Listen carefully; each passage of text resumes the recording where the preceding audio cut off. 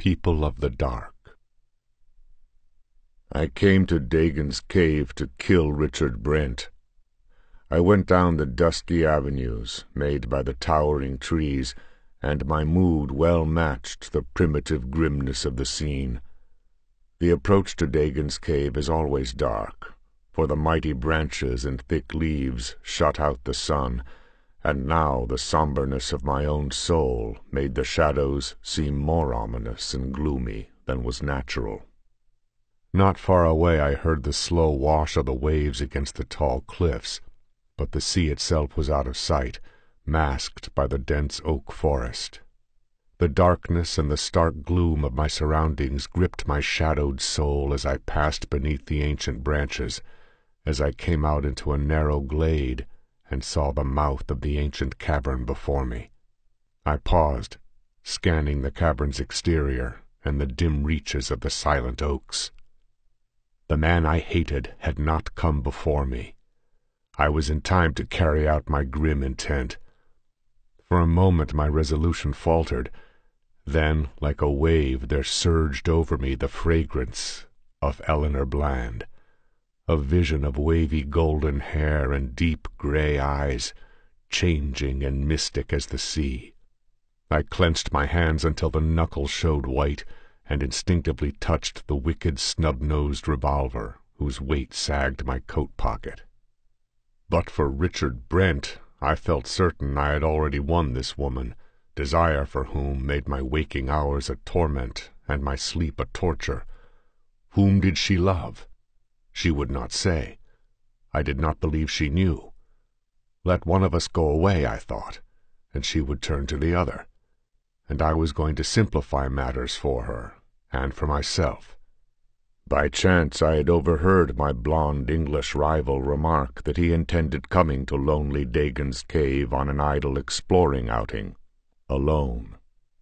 I am not by nature criminal. I was born and raised in a hard country, and have lived most of my life on the raw edges of the world, where a man took what he wanted, if he could, and mercy was a virtue little known. But it was a torment that racked me day and night that sent me out to take the life of Richard Brent. I have lived hard, and violently perhaps. When love overtook me, it also was fierce and violent. Perhaps I was not wholly sane, what with my love for Eleanor Bland and my hatred for Richard Brent. Under any other circumstances I would have been glad to call him my friend, a fine, rangy, upstanding young fellow, clear-eyed and strong. But he stood in the way of my desire, and he must die. I stepped into the dimness of the cave and halted. I had never before visited Dagon's cave, yet a vague sense of misplaced familiarity troubled me as I gazed on the high, arching roof, the even stone walls, and the dusty floor. I shrugged my shoulders, unable to place the elusive feeling. Doubtless it was evoked by a similarity to caverns in the mountain country of the American Southwest, where I was born and spent my childhood. And yet I knew that I had never seen a cave like this one, whose regular aspect gave rise to myths that it was not a natural cavern, but had been hewn from the solid rock ages ago by the tiny hands of the mysterious little people, the prehistoric beings of British legend. The whole countryside thereabouts was a haunt for ancient folklore. The country folk were predominantly Celtic. Here the Saxon invaders had never prevailed, and the legends reached back, in that long-settled countryside, further than anywhere else in England, back beyond the coming of the Saxons, aye, and incredibly beyond that distant age, beyond the coming of the Romans, to those unbelievably ancient days when the native Britons warred with black-haired Irish pirates. The little people, of course, had their part in the lore. Legend said that this cavern was one of their last strongholds against the conquering Celts, and hinted at lost tunnels, long fallen in or blocked up, connecting the cave with a network of subterranean corridors which honeycombed the hills. With these chance meditations vying idly in my mind with grimmer speculations, I passed through the outer chamber of the cavern and entered a narrow tunnel, which I knew by former descriptions connected with a larger room. It was dark in the tunnel, but not too dark for me to make out the vague, half-defaced outlines of mysterious etchings on the stone walls. I ventured to switch on my electric torch and examine them more closely. Even in their dimness, I was repelled by their abnormal and revolting character. Surely no men cast in human mold as we know it scratched those grotesque obscenities. The little people. I wondered if those anthropologists were correct in their theory of a squat mongoloid aboriginal race, so low in the scale of evolution as to be scarcely human, yet possessing a distinct, though repulsive, culture of their own. They had vanished before the invading races, theory said, forming the base of all Aryan legends of trolls, elves, dwarves, and witches. Living in caves from the start, these aborigines had retreated farther and farther into the caverns of the hills before the conquerors, vanishing at last entirely, though folklore fancy pictures their descendants still dwelling in the lost chasms far beneath the hills, loathsome survivals of an outworn age. I snapped off the torch and passed through the tunnel, to come out into a sort of doorway which seemed entirely too symmetrical to have been the work of nature. I was looking into a vast, dim cavern, at a somewhat lower level than the outer chamber, and again I shuddered with a strange, alien sense of familiarity. A short flight of steps led down from the tunnel to the floor of the cavern, tiny steps, too small for normal human feet, carved into the solid stone. Their edges were greatly worn away, as if by ages of use. I started the descent. My foot slipped suddenly. I instinctively knew what was coming. It was all in part with that strange feeling of familiarity, but I could not catch myself. I fell headlong down the steps and struck the stone floor with a crash that blotted out my senses. Slowly consciousness returned to me, with a throbbing of my head and a sensation of bewilderment. I lifted a hand to my head and found it caked with blood. I had received a blow, or I had taken a fall, but so completely had my wits been knocked out of me that my mind was an absolute blank. Where I was, who I was, I did not know. I looked about, blinking in the dim light, and saw that I was in a wide, dusty cavern. I stood at the foot of a short flight of steps which led upward into some kind of tunnel. I ran my hand dazedly through my square-cut black mane, and my eyes wandered over my massive naked limbs and powerful torso. I was clad, I noticed absently, in a sort of loincloth, from the girdle of which swung an empty scabbard, and leathern sandals were on my feet. Then I saw an object lying at my feet, and stooped and took it up. It was a heavy iron sword, whose broad blade was darkly stained. My fingers fitted instinctively about its hilt, with the familiarity of long usage. Then suddenly I remembered, and laughed to think that a fall on his head should render me, Conan of the Reavers, so completely daft. Aye, it all came back to me now. It had been a raid on the Britons, on whose coasts we continually swooped with torch and sword, from the island called Arian. That day we of the black-haired Gael had swept suddenly down on a coastal village in our long, low ships, and in the hurricane of battle which followed, the Britons had at last given up the stubborn contest and retreated, warriors, women, and bairns, into the deep shadows of the oak forests, whither we seldom dared follow. But I had followed, for there was a girl of my foes whom I desired with a burning passion, a lithe, slim young creature with wavy golden hair and deep grey eyes, changing and mystic as the sea. Her name was Tamara. Well I knew it, for there was trade between the races as well as war, and I had been in the villages of the Britons as a peaceful visitor, in times of rare truce. I saw her white half-clad body flickering among the trees as she ran with the swiftness of a doe, and I followed, panting with fierce eagerness. Under the dark shadows of the gnarled oaks she fled, with me in close pursuit, while far away behind us died out the shouts of slaughter and the clashing of swords. Then we ran in silence, save for her quick-labored panting, and I was so close behind her as we emerged into a narrow glade before a sombre-mouthed cavern that I caught her flying golden tresses with one mighty hand. She sank down with a despairing wail, and even so, a shout echoed her cry, and I wheeled quickly to face a rangy young Briton who sprang from among the trees, the light of desperation in his eyes. "Verterix!" the girl wailed, her voice breaking in a sob, and fiercer rage welled up in me, for I knew the lad was her lover. "Run for the forest, Tamara!" he shouted, and leaped at me as a panther leaps, his bronze axe whirling like a flashing wheel about his head. And then sounded the clangor of strife and the hard-drawn panting of combat. The Briton was as tall as I, but he was lithe where I was massive. The advantage of sheer muscular power was mine, and soon he was on the defensive, striving desperately to parry my heavy strokes with his axe. Hammering on his guard like a smith on an anvil, I pressed him relentlessly, driving him irresistibly before me. His chest heaved, his breath came in labored gasps, his blood dripped from the scalp, chest, and thigh where my whistling blade had cut the skin and all but gone home.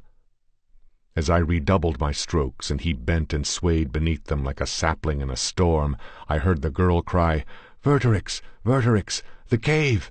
Into the cave!" I saw his face pale with a fear greater than that induced by my hacking sword. "Not there!" he gasped. "Better a clean death. In Ilmarinen's name, girl, run into the forest and save yourself." "I will not leave you," she cried. "The cave! It is our one chance." I saw her flash past us like a flying wisp of white and vanish in the cavern, and with a despairing cry the youth launched a wild, desperate stroke that nigh cleft my skull. As I staggered beneath the blow I had barely parried, he sprang away, leaped into the cavern after the girl, and vanished in the gloom.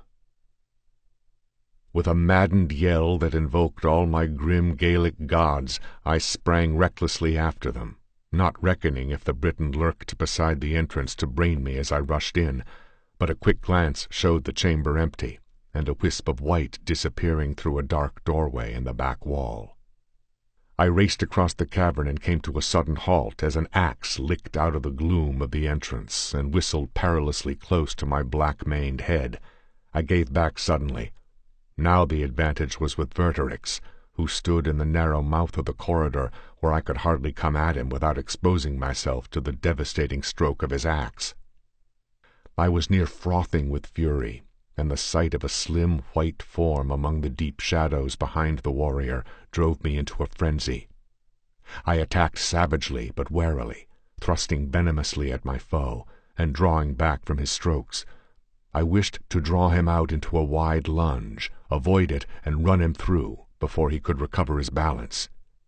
In the open I could have beat him down by sheer power and heavy blows, but here I could only use the point, and that at a disadvantage. I always preferred the edge. But I was stubborn.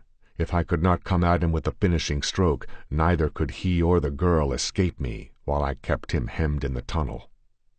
It must have been the realization of this fact that prompted the girl's action, for she said something to Verterix about looking for a way leading out, and though he cried out fiercely, forbidding her to venture away into the darkness, she turned and ran swiftly down the tunnel to vanish in the dimness. My wrath rose appallingly, and I nearly got my head split in my eagerness to bring down my foe before she found a means for their escape. Then the cavern echoed with a terrible scream, and Verterix cried out like a man death-stricken, his face ashy in the gloom. He whirled as if he had forgotten me and my sword, and raced down the tunnel like a madman, shrieking Tamara's name. From far away, as if from the bowels of the earth, I seemed to hear her answering cry, mingled with a strange, sibilant clamor that electrified me with nameless but instinctive horror. Then silence fell, broken only by Verterix's frenzied cries, receding farther and farther into the earth. Recovering myself, I sprang into the tunnel and raced after the Briton as recklessly as he had run after the girl. And to give me my due, red-handed reaver though I was, cutting down my rival from behind was less in my mind than discovering what dread thing had Tamara in its clutches. As I ran along, I noted absently that the sides of the tunnel were scrawled with monstrous pictures, and realized suddenly and creepily that this must be the dread cavern of the Children of the Night, tales of which had crossed the narrow sea to resound horrifically in the ears of the Gaels. Terror of me must have ridden Tamara hard to have driven her into the cavern shunned by her people, where, it was said, lurked the survivals of that grisly race which inhabited the land before the coming of the Picts and Britons, and which had fled before them into the unknown caverns of the hills. Ahead of me the tunnel opened into a wide chamber, and I saw the form of Vertorix glimmer momentarily in the semi-darkness and vanish in what appeared to be the entrance of a corridor opposite the mouth of the tunnel I had just traversed. Instantly there sounded a short, fierce shout, and the crash of a hard-driven blow mixed with the hysterical screams of a girl and a medley of serpent-like hissing that made my hair bristle. And at that instant I shot out of the tunnel, running at full speed, and realized too late the floor of the cavern lay several feet below the level of the tunnel. My flying feet missed the tiny steps, and I crashed terrifically on the solid stone floor. Now, as I stood in the semi-darkness, rubbing my aching head, all this came back to me, and I stared fearsomely across the vast chamber at that black, cryptic corridor into which Tamara and her lover had disappeared, and over which silence lay like a pall. Gripping my sword, I warily crossed the great still cavern and peered into the corridor. Only a denser darkness met my eyes. I entered, striving to pierce the gloom, and as my foot slipped on a wide, wet smear on the stone floor, the raw, acrid scent of fresh-spilled blood met my nostrils. Someone or something had died there, either the young Briton or his unknown attacker. I stood there uncertainly, all the supernatural fears that are the heritage of the Gael rising in my primitive soul. I could turn and stride out of these accursed mazes, into the clear sunlight and down to the clean blue sea where my comrades, no doubt, impatiently awaited me after the routing of the Britons. Why should I risk my life among these grisly rat dens? I was eaten with curiosity to know what manner of beings haunted the cavern, and who were called the Children of the Night by the Britons, but it was my love for the yellow-haired girl which drove me down that dark tunnel, and love her I did in my way, and would have been kind to her had I carried her away to my island haunt. I walked softly along the corridor, blade ready. What sort of creatures the Children of the Night were, I had no idea, but the tales of the Britons had lent them a distinctly inhuman nature. The darkness closed around me as I advanced, until I was moving in utter blackness. My groping left hand encountered a strangely carven doorway, and at that instant something hissed like a viper beside me and slashed fiercely at my thigh. I struck back savagely and felt my blind stroke crunch home, and something fell at my feet and died. What thing I had slain in the dark I could not know, but it must have been at least partly human, because the shallow gash in my thigh had been made with a blade of some sort, and not by fangs or talons. And I sweated with horror, for the gods know the hissing voice of the thing had resembled no human tongue I had ever heard. And now in the darkness ahead of me I heard the sound repeated, mingled with horrible slitherings, as if numbers of reptilian creatures were approaching. I stepped quickly into the entrance my groping hand had discovered, and came near repeating my headlong fall, for instead of letting into another level corridor, the entrance gave onto a flight of dwarfish steps, on which I floundered wildly. Recovering my balance, I went on cautiously, groping along the sides of the shaft for support. I seemed to be descending into the very bowels of the earth, but I dared not turn back. Suddenly, far below me, I glimpsed a faint, eerie light. I went on perforce, and came to a spot where the shaft opened into another great vaulted chamber, and I shrank back, aghast. In the center of the chamber stood a grim black altar. It had been rubbed all over with a sort of phosphorus, so that it glowed dully, lending a semi-illumination to the shadowy cavern.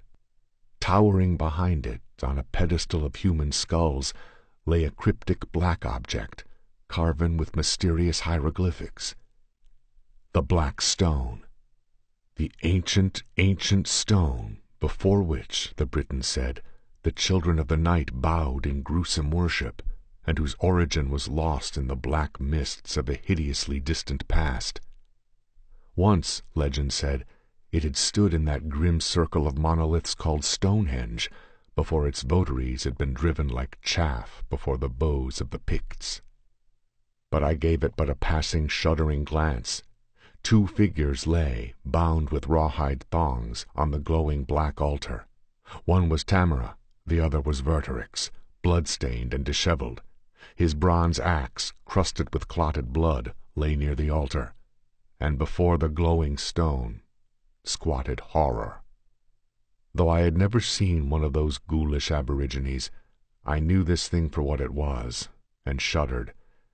It was a man of a sort, but so low in the stage of life that its distorted humanness was more horrible than its bestiality.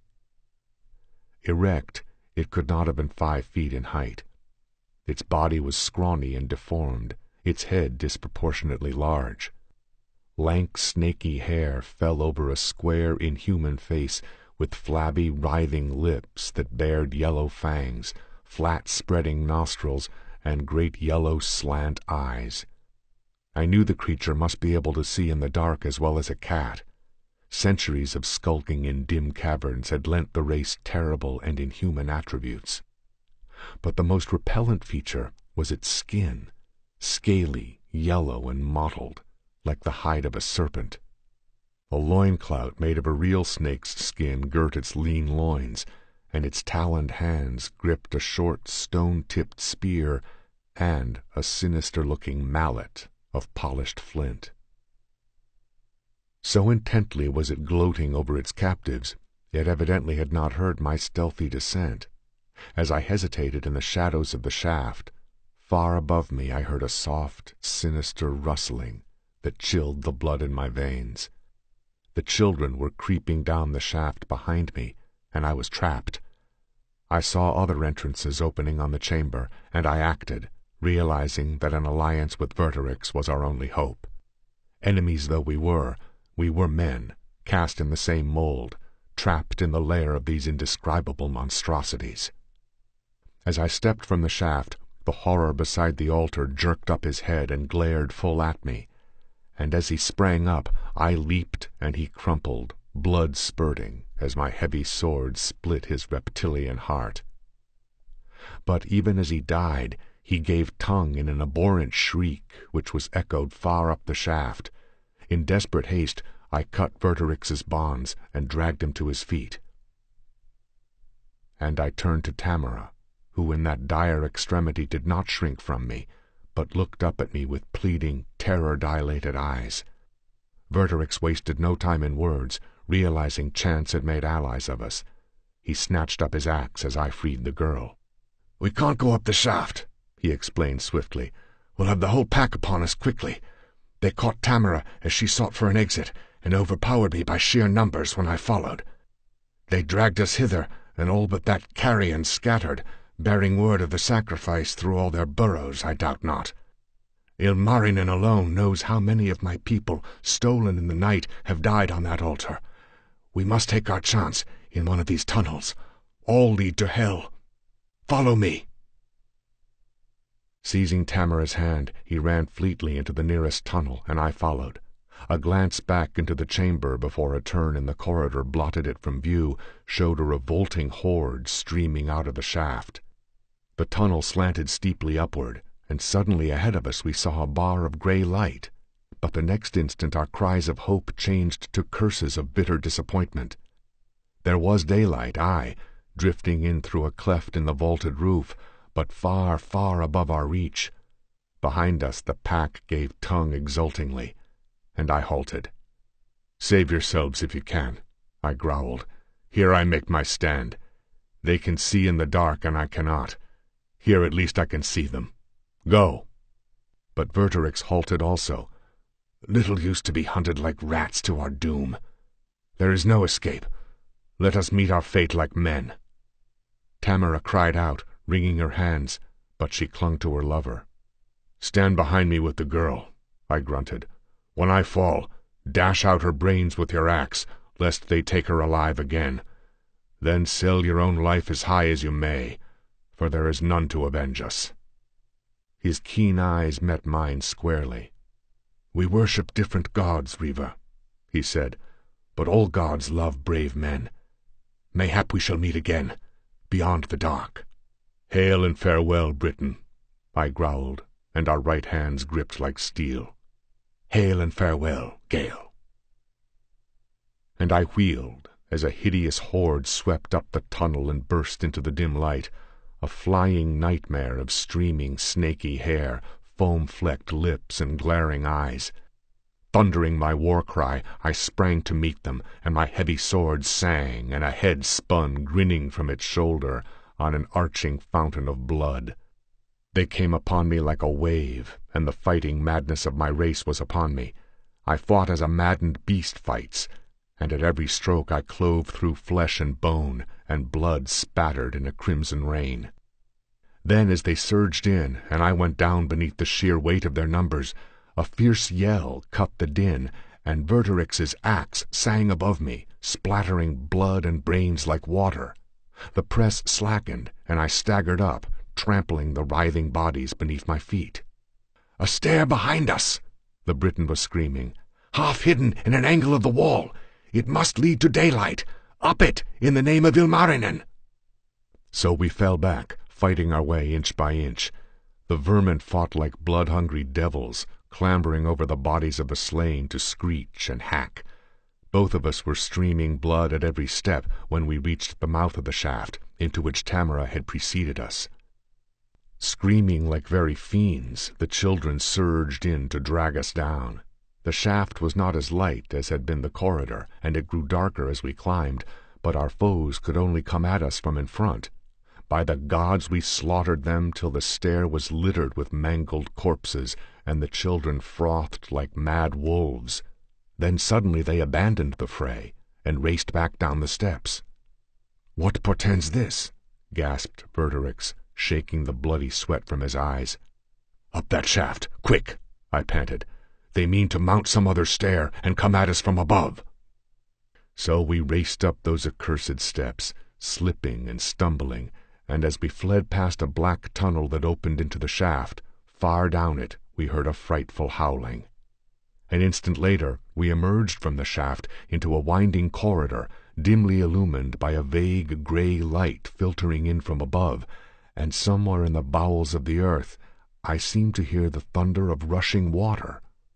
We started down the corridor, and as we did so, a heavy weight smashed on my shoulders, knocking me headlong, and a mallet crashed again and again on my head, sending dull red flashes of agony across my brain.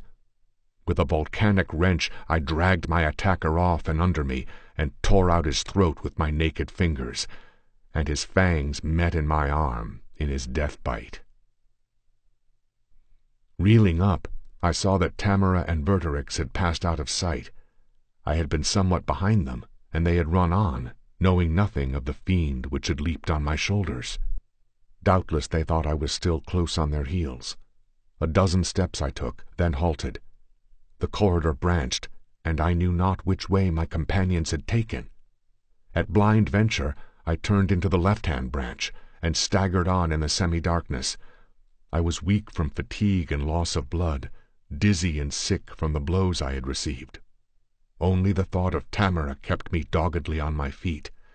Now distinctly I heard the sound of an unseen torrent. That I was not far underground was evident by the dim light which filtered in from somewhere above, and I momentarily expected to come upon another stair. But when I did, I halted in black despair. Instead of up, it led down. Somewhere far behind me I heard faintly the howls of the pack, and I went down, plunging into utter darkness. At last I struck a level and went along blindly. I had given up all hope of escape, and only hoped to find Tamara, if she and her lover had not found a way of escape, and die with her. The thunder of rushing water was above my head now, and the tunnel was slimy and dank. Drops of moisture fell on my head, and I knew I was passing under the river. Then I blundered again upon steps cut in the stone, and these led upward. I scrambled up as fast as my stiffening wounds would allow, and I had taken punishment enough to have killed an ordinary man. Up I went, and suddenly daylight burst on me through a cleft in the solid rock. I stepped into the blaze of the sun. I was standing on a ledge high above the rushing waters of a river which raced at awesome speed between towering cliffs. The ledge on which I stood was close to the top of the cliff. Safety was within arm's length, but I hesitated, and such was my love for the golden-haired girl that I was ready to retrace my steps through those black tunnels on the mad hope of finding her. Then I started. Across the river I saw another cleft in the cliff wall which fronted me, with a ledge similar to that on which I stood, but longer. In olden times, I doubt not, some sort of primitive bridge connected the two ledges, possibly before the tunnel was dug beneath the riverbed. Now, as I watched, two figures emerged upon that other ledge, one gashed, dust-stained, limping, gripping a blood-stained axe, the other slim, white, and girlish.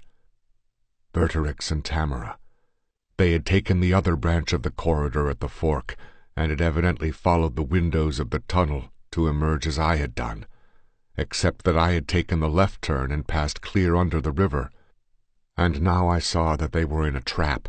On that side the cliffs rose 100 feet higher than on my side of the river, and so sheer a spider could scarce have scaled them. There were only two ways of escape from the ledge, back through the fiend-haunted tunnels, or straight down to the river, which raved far beneath. I saw Vertorix look up the sheer cliffs and then down, and shake his head in despair.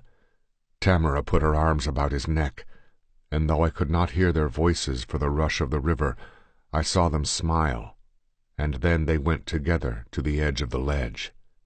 And out of the cleft swarmed a loathsome mob, as foul reptiles writhe up out of the darkness, and they stood blinking in the sunlight like the night things they were. I gripped my sword hilt in the agony of my helplessness until the blood trickled from under my fingernails. Why had not the pack followed me instead of my companions? The children hesitated an instant as the two Britons faced them. Then with a laugh Vertorix hurled his axe far out into the rushing river, and turning, caught Tamara in a last embrace. Together they sprang far out, and still locked in each other's arms, hurtled downward, struck the madly foaming water that seemed to leap up to meet them, and vanished. And the wild river swept on, like a blind, insensate monster, thundering along the echoing cliffs.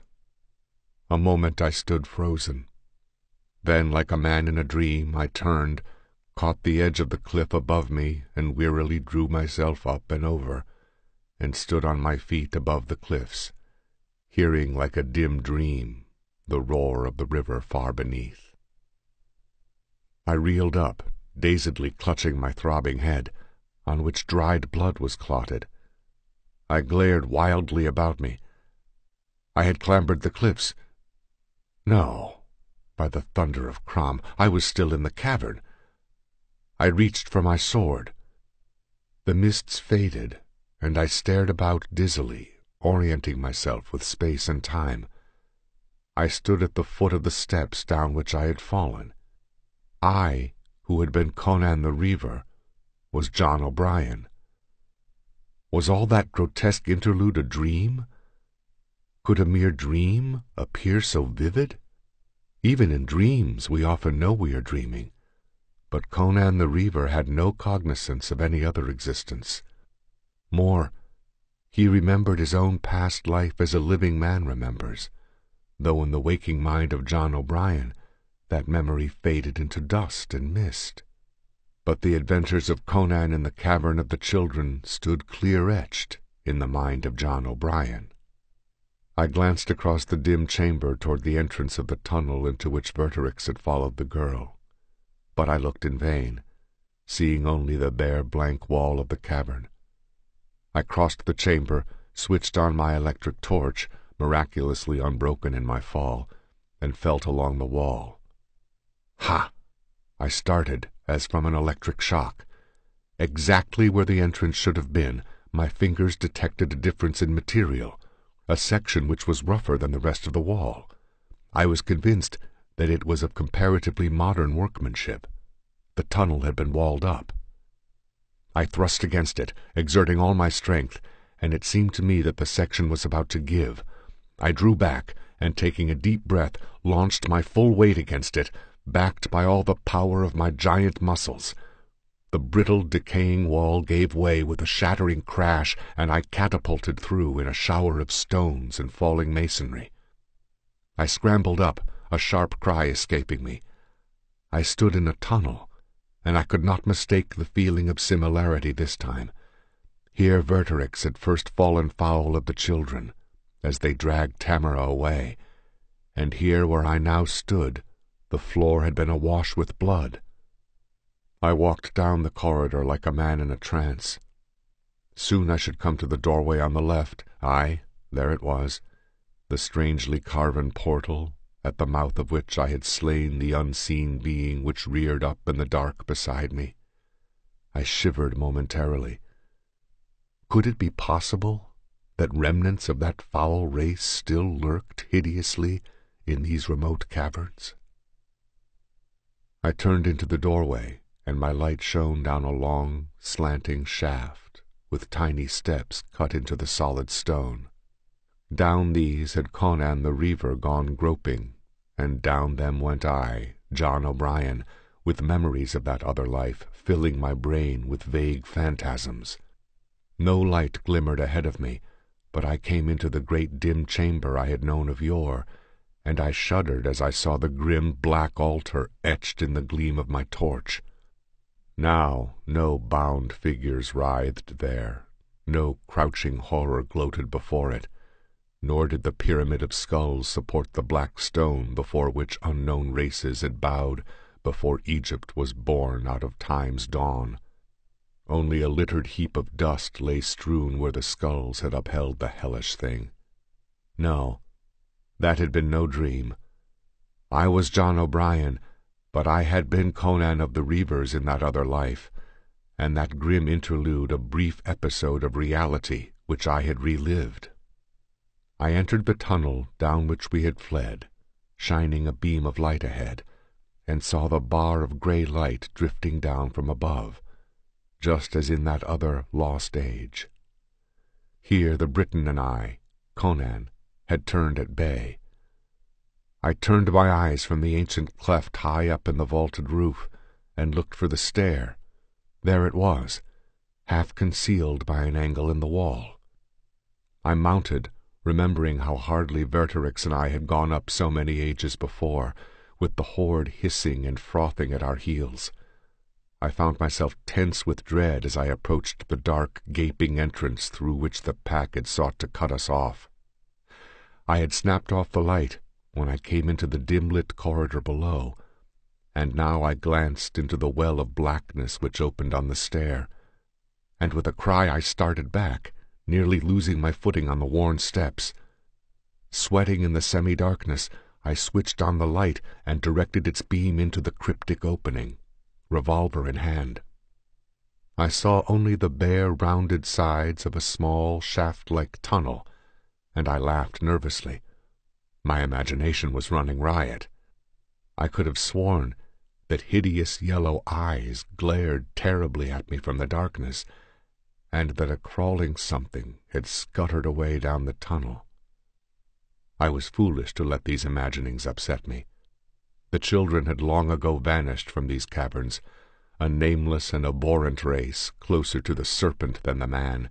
They had centuries ago faded back into the oblivion from which they had crawled in the black dawn ages of the earth.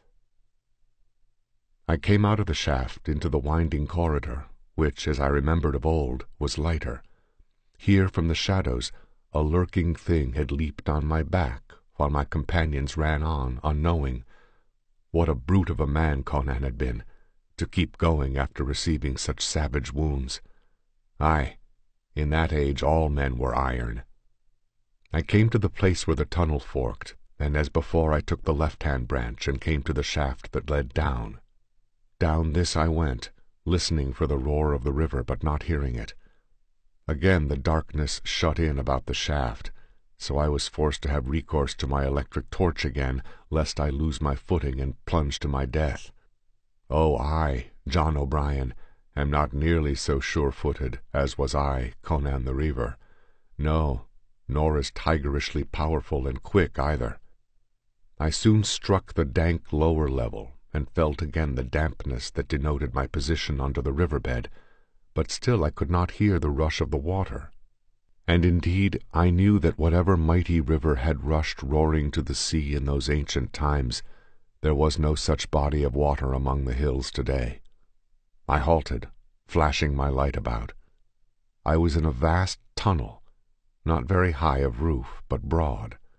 Other smaller tunnels branched off from it, and I wondered at the network which apparently honeycombed the hills. I cannot describe the grim, gloomy effect of those dark, low-roofed corridors far below the earth. Over all hung an overpowering sense of unspeakable antiquity. Why had the little people carved out these mysterious crypts, and in which black age? Were these caverns their last refuge from the onrushing tides of humanity, or their castles since time immemorial? I shook my head in bewilderment.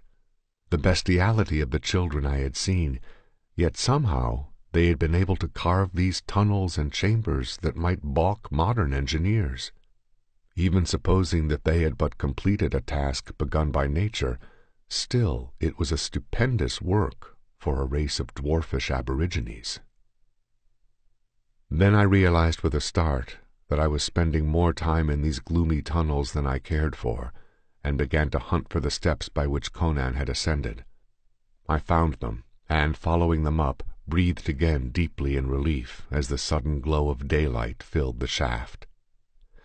I came out upon the ledge, now worn away until it was little more than a bump on the face of the cliff, and I saw the great river, which had roared like a prisoned monster between the sheer walls of its narrow canyon, had dwindled away with the passing eons until it was no more than a tiny stream far beneath me, trickling soundlessly among the stones on its way to the sea. Aye, the surface of the earth changes. The rivers swell or shrink, the mountains heave and topple, the lakes dry up, the continents alter.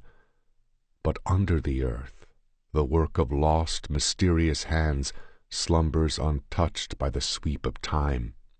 Their work, aye, but what of the hands that reared that work? Did they too lurk beneath the bosoms of the hills? How long I stood there, lost in dim speculations, I do not know, but suddenly, glancing across at the other ledge, crumbling and weathered, I shrank back into the entrance behind me. 2 figures came out upon the ledge, and I gasped to see that they were Richard Brent and Eleanor Bland. Now I remembered why I had come to the cavern, and my hand instinctively sought the revolver in my pocket. They did not see me, but I could see them, and hear them plainly too, since no roaring river now thundered between the ledges. "By gad, Eleanor," Brent was saying, "I'm glad you decided to come with me. Who would have guessed there was anything to those old tales about hidden tunnels leading from the cavern? I wonder how that section of wall came to collapse. I thought I heard a crash just as we entered the outer cave. Do you suppose some beggar was in the cavern ahead of us and broke it in?" "I don't know," she answered. "I remember... I don't know. It almost seems as if I'd been here before, or dreamed I had. I seem to faintly remember, like a far-off nightmare, running endlessly through these dark corridors, with hideous creatures on my heels. Was I there? Jokingly asked Brent. Yes. And John, too, she answered. But you were not Richard Brent, and John was not John O'Brien. No, and I was not Eleanor Bland either. Oh, it's so dim and far off I can't describe it at all. It's hazy and misty and terrible. I understand, a little, he said unexpectedly. Ever since we came to the place where the wall had fallen and revealed the old tunnel, I've had a sense of familiarity with the place. There was horror and danger and battle and love, too. He stepped nearer the edge to look down in the gorge, and Eleanor cried out sharply and suddenly, seizing him in a convulsive grasp. "Don't, Richard, don't! Hold me! Oh, hold me tight!" He caught her in his arms. "Why, Eleanor dear? What's the matter?" "Nothing," she faltered, but she clung closer to him, and I saw she was trembling. "Just a strange feeling. Rushing dizziness and fright, just as if I were falling from a great height. Don't go near the edge, Dick. It scares me." "I won't, dear," he answered, drawing her closer to him and continuing hesitantly. "Eleanor, there's something I've wanted to ask you for a long time. Well, I haven't the knack of putting things in an elegant way. I love you, Eleanor. Always have. You know that. But if you don't love me, I'll take myself off and won't annoy you any more. Only please tell me one way or another, for I can't stand it any longer. Is it I or the American?" "You, Dick," she answered, hiding her face on his shoulder. "It's always been you, though I didn't know it. I think a great deal of John O'Brien. I didn't know which of you I really loved. But today, as we came through those terrible tunnels and climbed those fearful stairs, and just now, when I thought for some strange reason we were falling from the ledge, I realized it was you I loved, that I always loved you, through more lives than this one. Always." Their lips met, and I saw her golden head cradled on his shoulder. My lips were dry, my heart cold, yet my soul was at peace. They belonged to each other. Eons ago they lived and loved, and because of that love they suffered and died, and I, Conan, had driven them to that doom. I saw them turn toward the cleft, their arms about each other. Then I heard Eleanor, shriek. I saw them both recoil, and out of the cleft a horror came writhing, a loathsome, brain-shattering thing that blinked in the clean sunlight. I knew it of old, vestige of a forgotten age. It came writhing its horrid shape up out of the darkness of the earth, and the lost past to claim its own. What 3,000 years of retrogression can do to a race hideous in the beginning, I saw and shuddered, and instinctively I knew that in all the world it was the only one of its kind, a monster that had lived on. God alone knows how many centuries, wallowing in the slime of its dank subterranean lairs. Before the children had vanished, the race must have lost all human semblance, living as they did the life of the reptile. This thing was more like a giant serpent than anything else, but it had aborted legs and snaky arms with hooked talons. It crawled on its belly, writhing back mottled lips to bare needle-like fangs, which I felt must drip with venom. It hissed as it reared up its ghastly head on a horribly long neck, while its yellow slanted eyes glittered with all the horror that is spawned in the black layers under the earth. I knew those eyes had blazed at me from the dark tunnel opening on the stair. For some reason the creature had fled from me, possibly because it feared my light, and it stood to reason that it was the only one remaining in the caverns, else I had been set upon in the darkness. But for it, the tunnels could be traversed in safety. Now the reptilian thing writhed toward the humans trapped on the ledge. Brent had thrust Eleanor behind him and stood, face ashy, to guard her as best he could. And I gave thanks silently that I, John O'Brien, could pay the debt I, Conan the Reaver, owed these lovers since long ago. The monster reared up, and Brent, with cold courage, sprang to meet it with his naked hands. Taking quick aim, I fired once.